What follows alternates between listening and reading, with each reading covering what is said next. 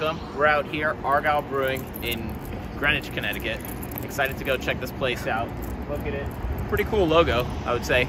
It's funny because it's not in Argyle, New York. It's in Greenwich, New York. But whatever, we're upstate, living it up, drinking it up. Let's go in.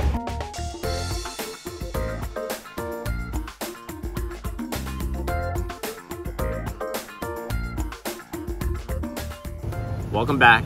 More beer, more jerky, but just the merch. Ate the jerky on the way. More reviews. We're here at Argyle Brewing. That's their logo. This is their Hop on It IPA, of course, because that's really what I love to drink.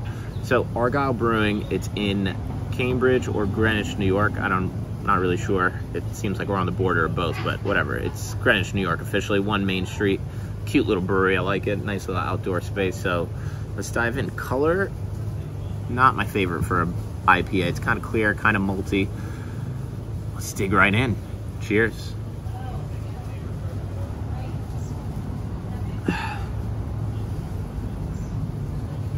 Has a very sweet aroma to it. You can definitely taste the malts. The grains from the hops are taken out, so it's a very clear IPA. Their slogan is Dry Town, Wet Basements. I get it. I love it. Wet basements, go for it, guys. Let's cook up our brews in our home and then start your own brewery eventually. I'm totally down with it. That's what it should be. Back to the real roots of brewing. It's not my style, an IPA.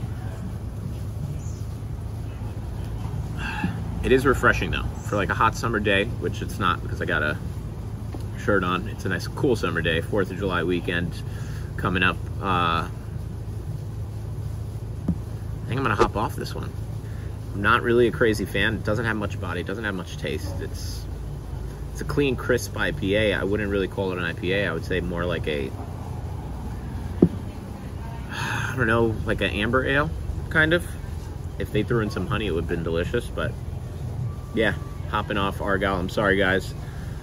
I love what you guys are doing here. It's a beautiful spot, but not for me for this IPA. I'm gonna come back and try some other ones on another trip. Cheers.